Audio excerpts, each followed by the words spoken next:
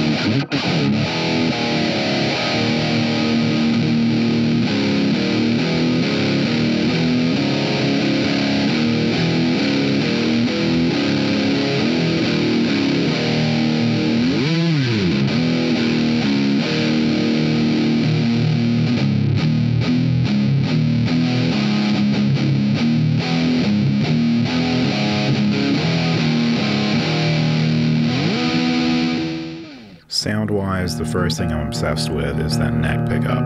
For cleans and gains, I love the balance of the density of the lows without it sounding muddy. The middle position is something special too, and a sound I look forward to exploring more. Feel-wise, I'll mention again how much I love the neck, and add that the fretwork is great too. Nothing high or sharp. The frets and fingerboard are dry though, so I'll take care of that in the next video. Hopefully it'll stop making my fingers dirty. Regardless, the playability is perfect and the action is nice and low without any buzzing. The electronics feel great too, thanks to clean wiring and soldering. Those 500K CTS pots respond smoothly, and the orange drop capacitors color the tone nicely.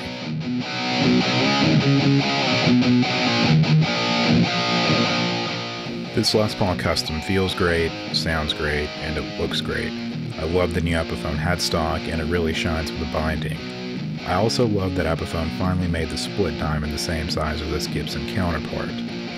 The model-inspired machine heads are such a cool touch too. They've got a red dye mixed in that fits the overall aged aesthetic of the guitar very well. Most importantly though, they stay in tune.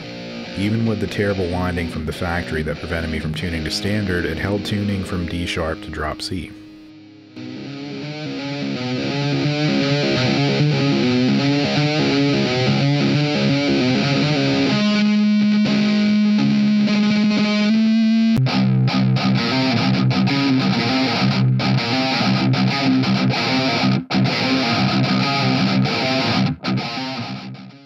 As you'd expect though, the intonation is off, but what's important is that it stays in tune.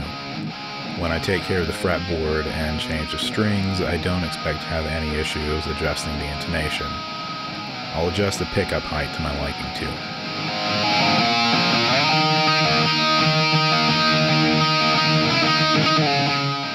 I had a great first day with this guitar. The only issue I had was with the amp. The speakers of the Spark just don't work for me, especially not with gain tones. The direct and headphone sound is good though, so I know this amp can still serve someone very well, and because of that, I'll be launching an email sign-up giveaway for it once I reach 1,000 subscribers.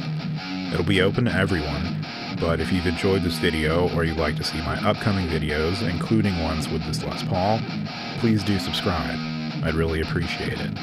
And I appreciate your time spent watching this video, so thank you for watching.